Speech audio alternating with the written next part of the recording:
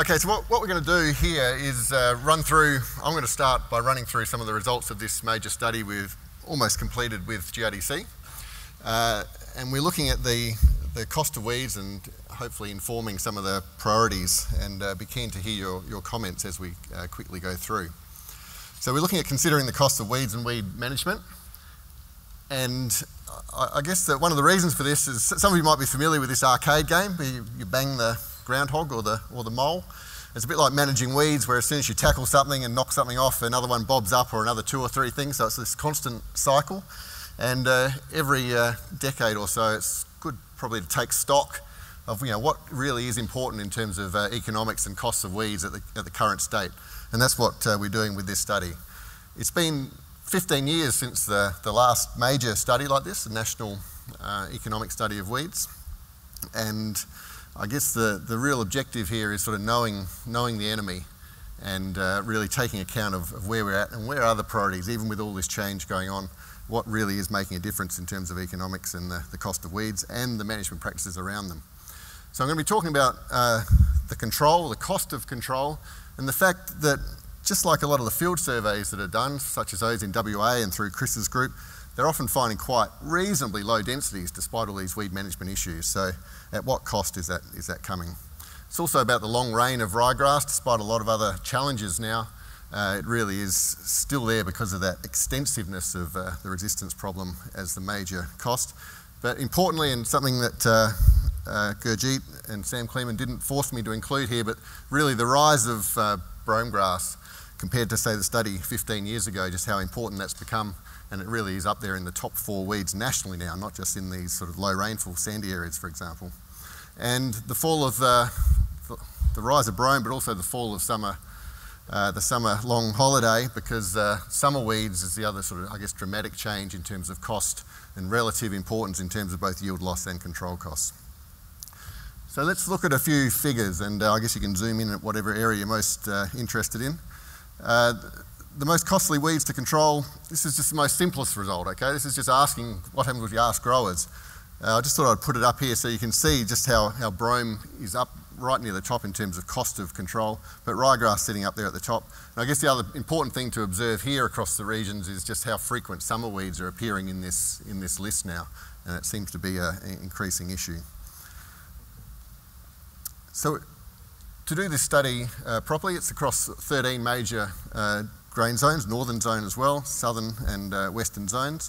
600 farmers were involved and a lot of consultants, probably some of you in this room, with Allan, Mayfield and Steve Walker, if you're up in the north, seeking your opinions on some of the things that weren't covered in the farmer interviews.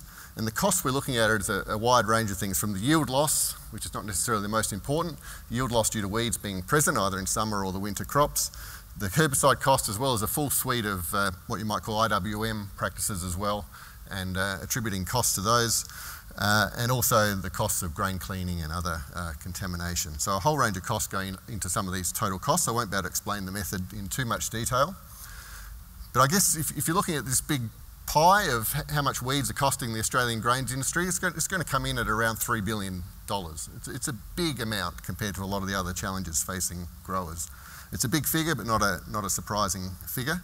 And what we're looking at here is just how much of that pie is due to that weed competition effect, and how much of that cost is due to the control and all the efforts that go into it, whether herbicides or other things. And you can see just how important the control cost is when you consider the full cost of weeds to the Australian grains industry. And there's a small sliver there for cost of contamination, such as for downgrading or cleaning. So we're looking at big figures, and a lot of it's in that control category. So the total cost of weeds per hectare of cropland, so this is a chance to look at what this means in terms of yield loss. And by our calculations, you're looking at around between 0.1 and 0.2 of a tonne, 0.16 of a tonne in terms of yield loss caused by weeds present in paddocks. And you can look at some of the regions there. It's reasonably consistent, but I guess the big factor there is this: when you do look at total cost of control and attribute true cost to application costs and other things like that, you're looking at some very large total weed costs per hectare. So if we think back to that pie chart and this control cost slice of that, what's that made up of? This is just a simple breakdown of it. So in season, which is mainly winter for us obviously, in season herbicide use, 64% of that cost, and that includes application costs, which are substantial. And then you've also got IWM practices and fallow herbicide use. IWM practices also includes cultivation and burning, which can also be in the fallow. So you can see that breakdown. But I guess the point I wanted to make on this slide is, if you compare it to Western Australia, that IWM practice segment there is up to 29%. So if you think of that as they're still at the frontier of resistance costs in a lot of ways, then that is quite a big difference between the two regions, and perhaps the direction that we're heading. So let's look at some of those practices that are within that and just focus on a few. So this is adoption of the double knockdown technique over time. And I'm showing you these just so you can get it's not showing all the regions, but just so you can get a feel for the trajectory and I guess an impression of how much further we might be able to go with adoption of some of these practices that have been around a long time. They really are taking off in some of the summer areas or the more uniform rainfall zones. But focusing on the regions here, you can see the massive adoption at the top relative in South Australia in the mid-north, rising above the rest.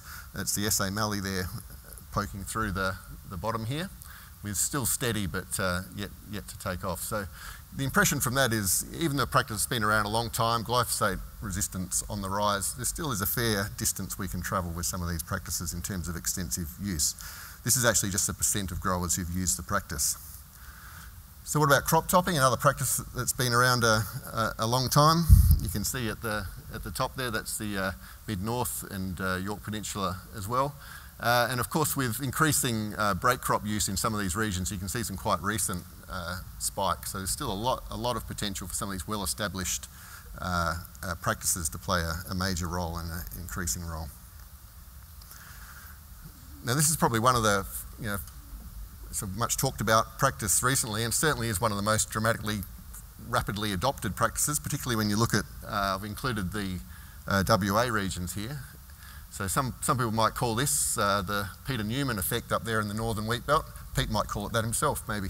But it's a big adoption effect, and it just shows how extensive that practice can be compared to some of the other regions where we're operating in down here. But we are seeing some quite substantial uptake, as many of you will well know. But it's just a demonstration of we're still at around 21% in the SA mallee, 31% of farmers just having tried it in the mid-north, according to these figures. So there's a lot more further we can go with some of these practices. And this is, in fact, quite a cheap practice unless you factor in the, say, loss of some nutrients. This is costed in a relatively cheap practice to implement if you don't consider nutrient loss. So summer weed costs. So moving on to leading into Gurjit's talk now and just highlighting the importance of some of these weeds and where they're showing up. I guess the point to make from this southern region-wide result here is just how dominant heliotrope still is. So once again, these extensive weeds that have been around a long time, and Gurjit might talk about it further, but they're always there, and because they're extensive, they do have this very large cost. And you can see the list here, both in terms of area and revenue loss. There's really not a lot of data on the relative competitiveness of summer weeds, so it's quite there's not a lot of differentiation, so area correlates due to the method quite closely with effect. If you wanted to look at some of the regions, the SA regions there in blue, and if you look at the yield loss just due to summer weed growth, so you're looking at quite low reported densities here. So these are reported densities of typical reported densities of mature weeds. You're looking at yield losses attributed to that of around 0.1, and revenue loss in the subsequent crops of around $20 per hectare. This is on average, so including years where summer weeds don't play a big part in the last 2 or 3 years. And I guess I've included the western zone there just to highlight that it is very regionally dependent. In such a winter-dominant rainfall area as Western Australia, these summer weed costs are far less. So the $1 Million Club for summer weeds, just for some of you interested in your own region, so heliotrope really shining out there as a dominant one when you put it in this dollar context. Melon's important, and some of the other important weeds that Gurjit will be talking about, such as fleabane and others, appearing there as well. Now, I just thought I'd finish this sort of quick snapshot of these results. The full report will be coming through GRDC in the coming months, we hope. And I guess for people working with farmers and dealing with sort of trying to get them to invest for conservation of some of these important herbicides, it's worth looking at this result. We did this 10 or 12 years before, and it has to be said that farmers still remain ever the optimists when it comes to the potential for new technology or the expectation of new herbicide technology. This is focused on a replacement for glyphosate for knockdown use, for example. And you've got about 60% or so of farmers expecting a glyphosate replacement able to kill resistant weeds to come around in about 10 years. So I'm not sure that seems quite reasonable to me, given, and you can understand why they expect that given recent experience with products like CSIRO and things that have come around. And the people who actually had that level of optimism 10 years ago around selective herbicides were probably proven right. So you have to work with that level of optimism when dealing with encouraging long-term investment. So just to finish off, before Gurjeet steps up here, so growers are investing very heavily. I mean, this is a big cost related to weeds when you look at some similar studies around disease and other things. And we think we've been pretty conservative with a lot of the assumptions in this study, always erring on the side of being conservative when faced with a cost decision. Brome costs are high, wider than I expected in terms of the regions affected and where it's figuring prominently. And that's even with relatively low, resistance is and will be an issue, but at the moment, compared to ryegrass and other weeds, it's relatively low. So this is a cost even without high resistant levels at the moment. So no doubt that will rise.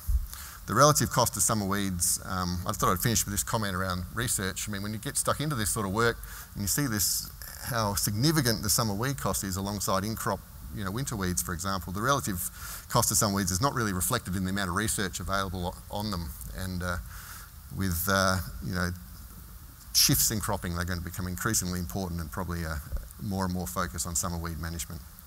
So I'll leave it there and thank my co-authors and all the farmers and advisors who are contributors to this. Thanks, Rick.